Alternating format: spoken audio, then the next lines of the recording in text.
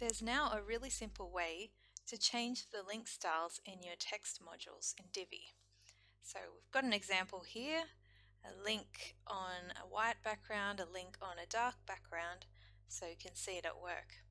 So if you go into the module settings and in the design tab, under text, there are a bunch of tabs up the top, including one for links.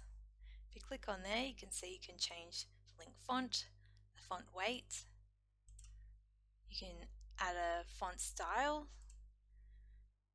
such as the underline, and for that one you actually can pick an underline color as well as the style, so whether you want it something different there, and the link text color, which is probably the most helpful one of all. And then just like with any text in the text module, you can also set the text size, letter spacing, height, and add a shadow.